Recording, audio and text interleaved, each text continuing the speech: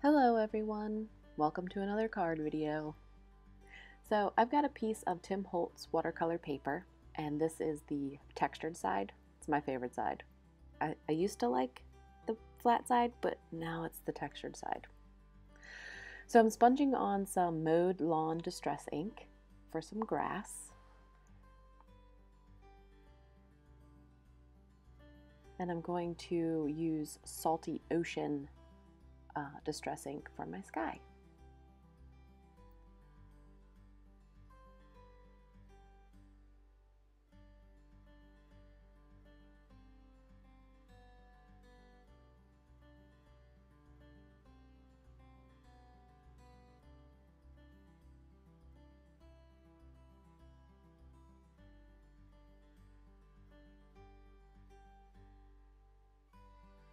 Ta-da! So I'm taking this die from Papertrey Ink. It's the Big Hugs set, and I'm going to cut it right out of this panel. And try to not break anything or rip anything.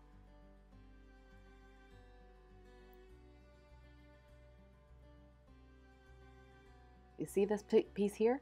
Keep this. You need this.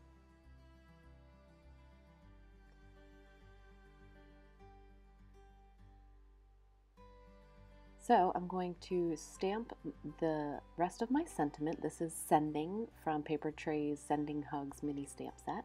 And I'm using Versafine Onyx Black and a little bit of Stampin' Up's clear embossing powder.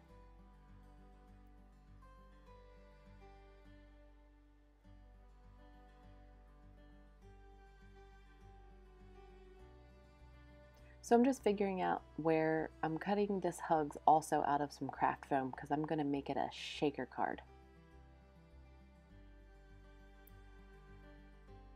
Making sure everything's all lined up. I'm just trimming a little bit off of the foam to make sure it doesn't peek out of the side.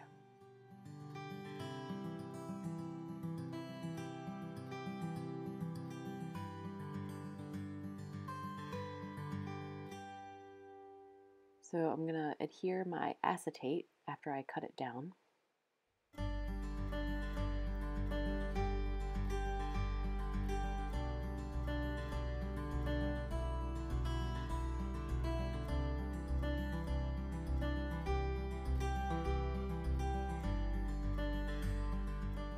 I'm just going to use a little bit of score tape and Ranger Multi-Medium Matte and Glossy Accents. I switched in between the two because my Ranger Multi-Medium got clogged, so I had my husband unclog it for me. He's so sweet.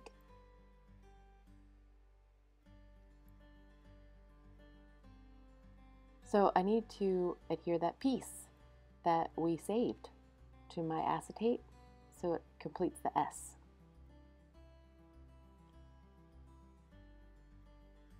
And now I'm using score tape and Ranger Multi-Medium again to adhere the craft foam to that top panel.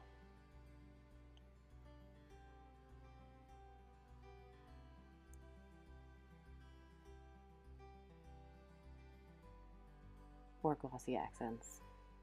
I used both. Doesn't matter, one's glossy, one's matte. They both are fantastic. So you gotta put your head in the way, clearly, to line this up, because that's what happened to me. I started out pretty good, and then I felt like I was messing it up, so I had to put my head in the way. But I got it adhered, and it worked out okay. I just had to cut that part out. Ta-da! There's a lot of ta-das today. So I'm using the adhesive to adhere that little piece of the S again with the craft foam to build it up. So I'm going to use my magic powder bag to stamp the harvest mouse that's carrying the basket, only we're not going to use the basket today. We're going to also clear emboss him. And we're going to use some Derwent Inktense pencils, changing it up, to color my mouse.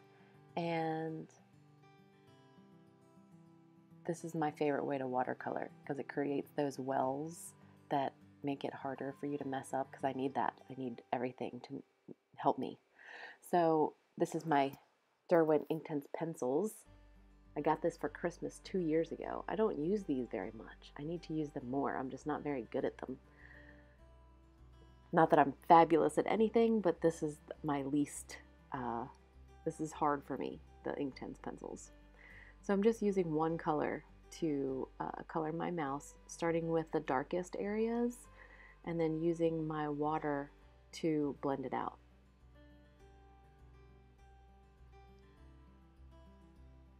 I started to go and color like the whole image with Inktense pencils, but then I got this crazy idea to paper piece his clothes, which I love to do. It's almost like dress up, so that's what I did.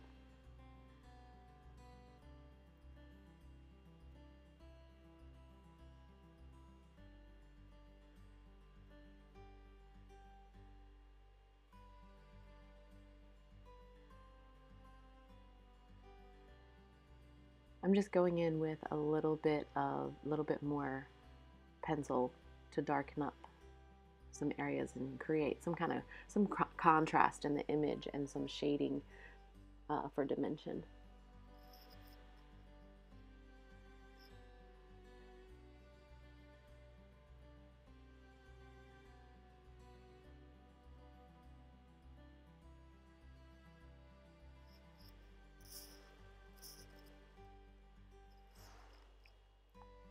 So this is, whenever I'm using pencils, I use this magnetic dish and a little pencil sharpener, and I just put all my little scraps in that dish, and it makes it so easy. I can not worry about the pencil scraps and throw it away later when I'm done. And then you always have a sharpened pencil.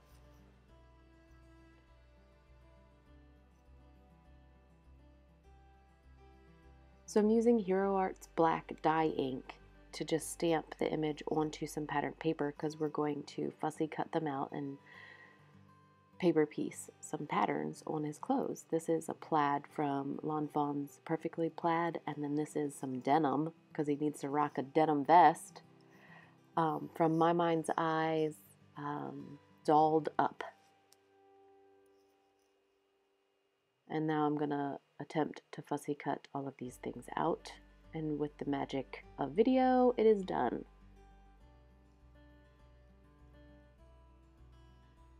So now I'm just gonna use some adhesive to adhere his clothes. I did start to color him, but then I got this idea and I liked it better.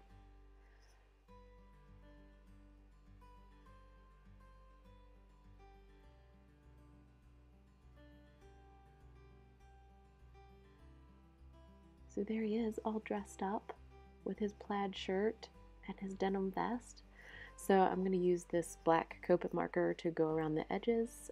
Whenever you fussy cut things, especially with watercolor paper, you can really see those edges. So darkening them with a black marker or a dark marker that matches your ink really helps make it look better.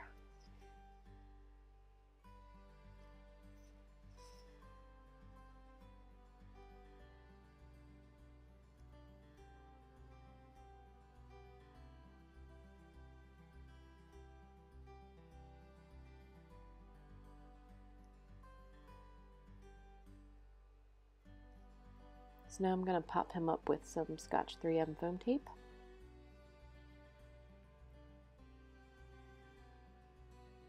And I'm going to make it so that he's holding up that hugs, like he is taking those hugs somewhere.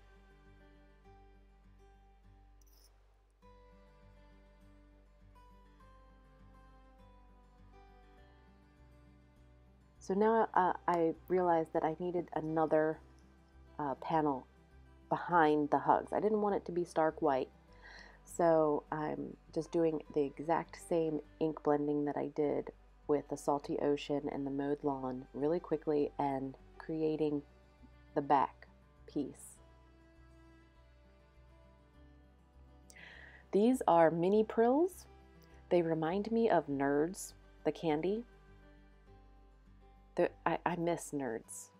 I think that I'm going to go out and get some Nerds because that's what this reminds me of. I surely do not eat this, but that's what it looks like, those little round nuggets.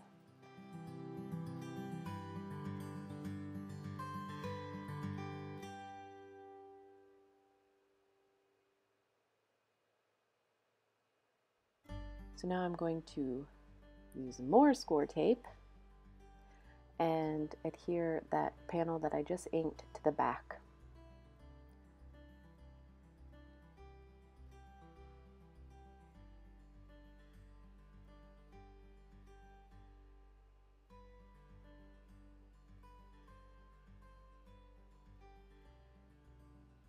So I got the idea to use some Nuvo crystal drops as like he's kicking up some Nuvo crystal drop dust, and that's it. That's my card for today. I hope you enjoyed it.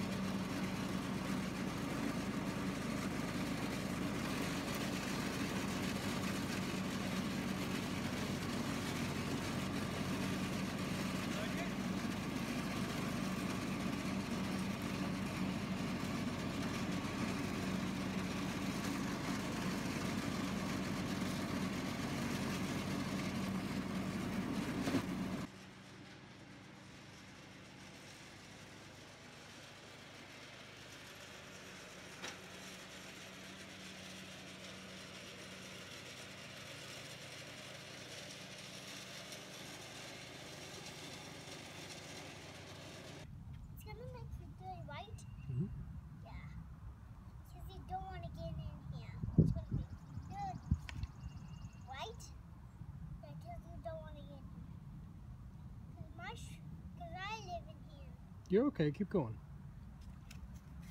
I'm making a cake for Santa. Oh, you're making Santa a cake? Yeah. In April?